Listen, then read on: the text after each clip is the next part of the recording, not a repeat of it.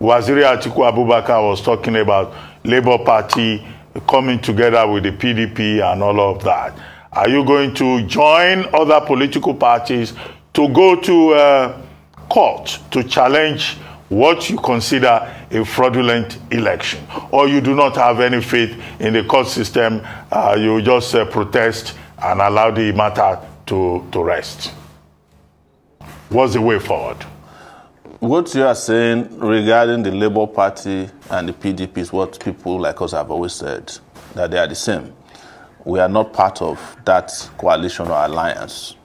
And with regards to the courts, when somebody steals your thing, you can retrieve it from him, and he says, no, don't retrieve it from him, go to court. You have to wait for the courts to convene. But the court that gave you a governor that was fought in Imo State is not likely to be a court that I will be heading to when I'm cheated on this scale. The court that hasn't delivered justice to people like me since I was born in this country is not the court I can tell you that I have implicit or explicit confidence in. If we go to court, you can almost determine what will be the outcome of the courts. The courts in Nigeria have never nullified the presidential election. Even in 2007, when they conducted an election in which there were no serial numbers in the ballot papers, the courts declared that you don't need serial numbers.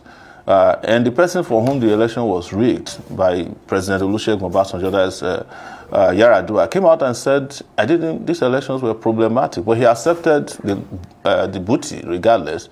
So I do not think we are going to head to a court that may not be able or hasn't delivered justice in similar matters for us. I think the reason they're asking people to go to court is to calm down the nerves of Nigerian people so that they accept this rubbish as a fait accompli, and they make sure that there are no uprisings on the streets to retrieve back the stolen mandate, whatever fraudulent election they conducted. That's the reason they direct you to the courtrooms, because they know what the outcome will be, because we also know how these these courts are constituted by political parties in power.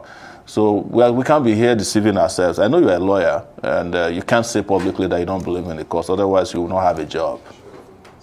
All right, Mr. Sowore. So if